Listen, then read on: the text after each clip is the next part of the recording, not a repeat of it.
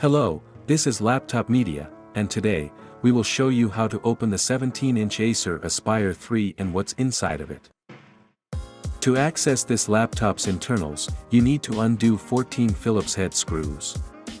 Then, just pry the bottom panel with a plastic tool and remove it from the chassis.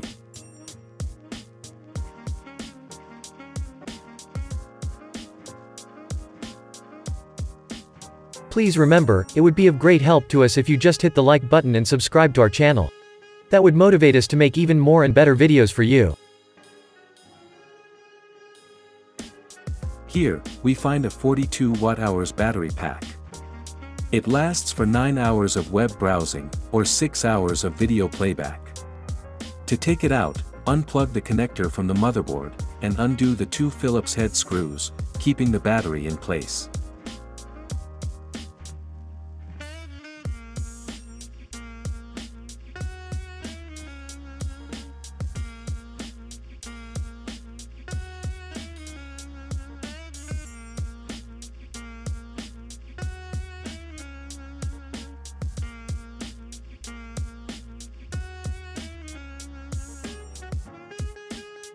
In terms of memory, you get 2 SODIMM slots for dual-channel RAM.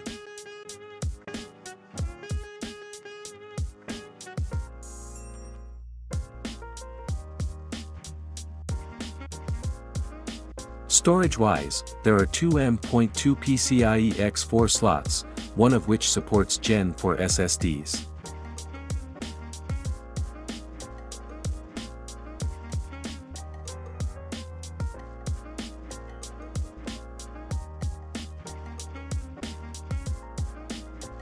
Last but not least, there is the cooling.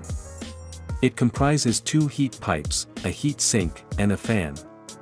Unfortunately, the VRMs are not being cooled.